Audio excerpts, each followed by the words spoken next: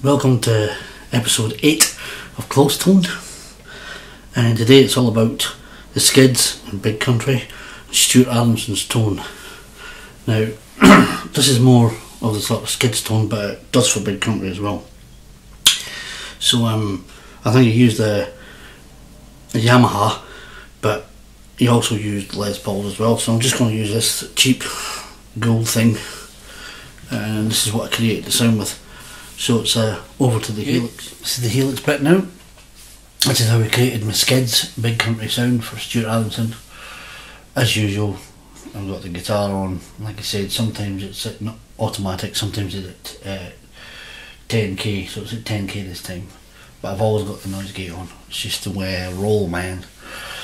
Back in the day, I think Stuart was using H&H, for what I could see on top of the flops, or top of the pops, or what we want to call it. But anyway, so the amp that before I get to the amp, I went for the screamer, and I've got my drive set at 30, bass 61, tone is at 78, treble is at 53, and 86 for the output.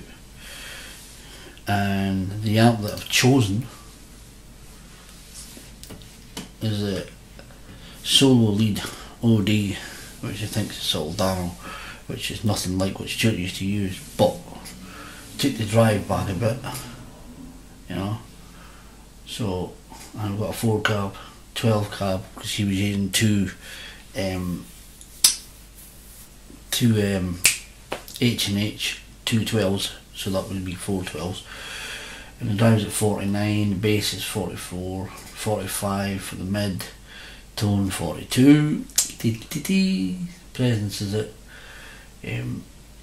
48, master is it, you know, there you go. You can see it, and I pull back the bias X as well. So that's the amp, and I've also got just a simple EQ, as you can see there, perfect. Okay, and then this is where it comes into the getting the old Stuart Adamson sound. What I've done is I went onto the dual pitch, see, and I got it set.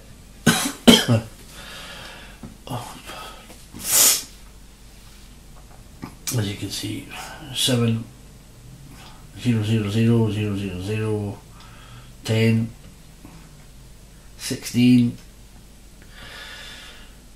0 0 10, and I pulled the mixer way down because I just wanted to give it that hint of deep, you know, and the level is up there. So that's what I created with that. And then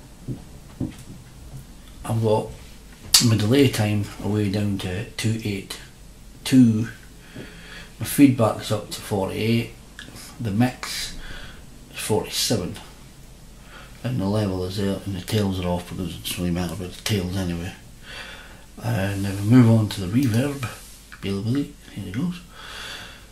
I'm using a plate, and I took that back quite a bit, okay, did the 2.5, you know, the level is 19, you can see it all perfect anyway. So there you go, that's how I basically created my Skids BC Big Country, Skids Big Country Stuart Adamson sound. Now it's more leaning towards the Skids sound because the Big Country sound was a wee bit more bagpipey sort of sound, but I can get away with it. So it's just overall for anybody that wants to sort of know how Stuart would possibly get his sounds. Like I say, it's only close tone, so there you go.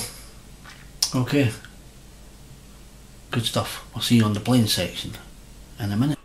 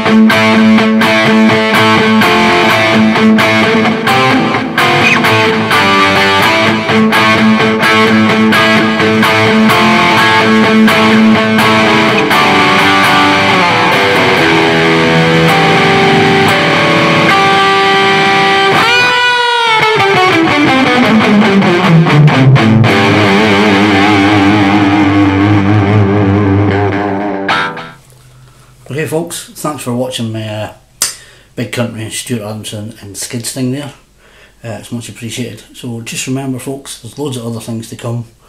I'm really enjoying doing what I'm doing, even though it doesn't look like it, but I am. I'm just not very good on camera. So anyway, remember push that bell notification and subscribe to me, and I'll try and keep you as a subscriber. Hope I can do that.